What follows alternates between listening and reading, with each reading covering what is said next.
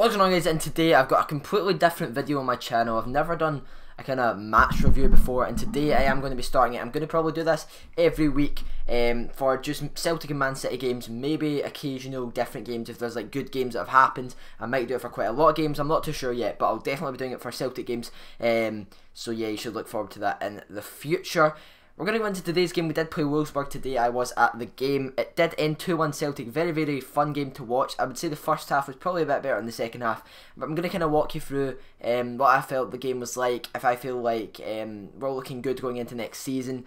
How some of the players performed in this game, stuff like that. So yeah, let's get right into the video. So we started off the first half very well. We dominated Wolfsburg. The first 10 minutes, they just had none of the possession. Had a couple of shots, but the majority of possession were in our hands. We did have a few attempts in goal as well, and it just looks like they were getting nothing out of the game. But then in the 11th minute, they did get a goal out of nothing. It was a deflected shot that kind of caught out Craig Gordon and went in the back of the net. It was disappointing. There wasn't really any atmosphere when it happened. There wasn't a lot of Wolfsburg fans there, if any. I couldn't see from where I was sitting. But yeah, it just seemed like nothing had happened. The atmosphere just went. And yeah, it was really weird to kind of sit there and listen to that. But we got right back after that, and we just continued to dominate them. Even though they were 1-0 up, we just continued to get them, dominate them, and they just had no chance. And then 10 minutes later, we did get that equaliser through Callum McGregor. Very, very nice finesse goal. There was a few, I think it was the run-up. Callum McGregor could have played that across to Patrick Roberts, who would have had an open goal, basically. But, you know, we know what happens when Patrick Roberts has open goals against Rangers. But he didn't. He did try to pass it, I believe. It deflected back to him, and he did take a shot, and it finessed it into the top corner. Really, really nice goal from Callum McGregor.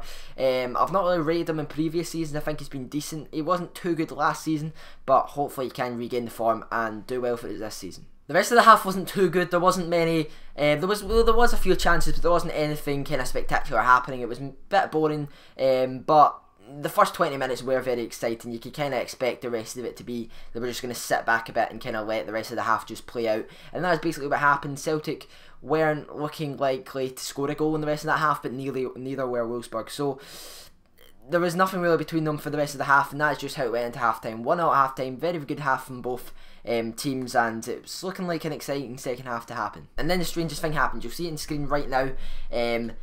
We made 11 subs. We substituted every single player that was playing. Everybody came off, and we put on a completely new squad for the second half. They only made 5 or 6 changes, I believe. We made 11, and it just transformed it. It was loads of youngsters in the field. A youngster also got man of the match, which I'll tell you about at the end of the game, or the end of today's second video. And it did look like a new team. I mean, it was a new team, but it did feel like a new team. A breath of fresh air in there. The end of this first half, you could kind of tell there was not a lot of ideas going through, not a lot of ideas maybe happening towards the last 5 minutes. We needed a few substitutes on. I didn't expect 11 to come on, but I wasn't complaining. We did bring the 11 on, and it did change the game. We dominated from them for large points in that second half. They were struggling to get anything out of it. A lot of the same players that had started. You could tell we're getting a bit tired. Ours weren't, because they were all just on. So I think that kind of helped us in a way. And we did, of course, get that second goal in the 62nd minute. Ryan Christie getting that goal. Very, very nice goal from him. And that just put us in pole position to go on to win this game. After that, there was a small area of the game where they did actually kind of dominate us, which was a first for Wolfsburg. They weren't dominated until that kind of moment, but we did hold off. We did kind of push them back. We did start to kind of counter attack them, and they realised they kind of had to not maybe put as many men forward. They did have like some of their good players on as well. They did have Dost on, they did have Dante on, they did have Benagli on for the first half. It wasn't like they were playing a very weak squad, Wolfsburg, so it was a good win for us in the end of the day. I mean, the second half, we did beat them when they were using we did beat them 1-0 technically in the second half, if you think about it.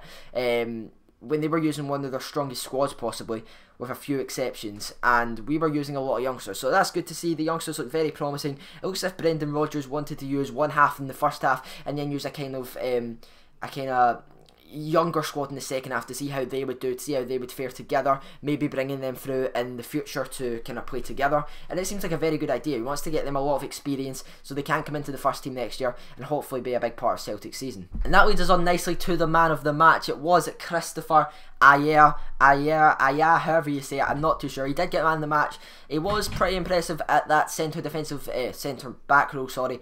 I'm not too sure if we bought him or he came through the youth. You do have to look it up or tell me in the comment section, guys, if you do know. I'm not too sure what happened to do with that, but he did have a good game when he came on.